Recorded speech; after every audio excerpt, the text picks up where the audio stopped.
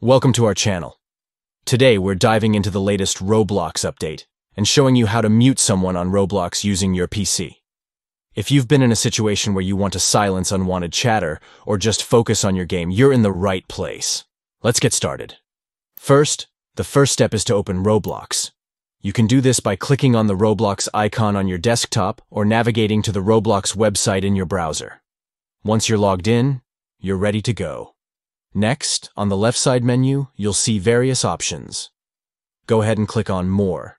This will expand additional features you can access while playing. Once you've clicked on More, look for the Friends option and give that a click.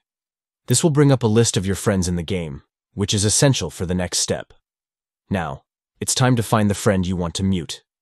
Scroll through your list or use the search function to quickly locate their name. When you've found them, click on their profile to access more options. Finally, click on the three dots next to their name.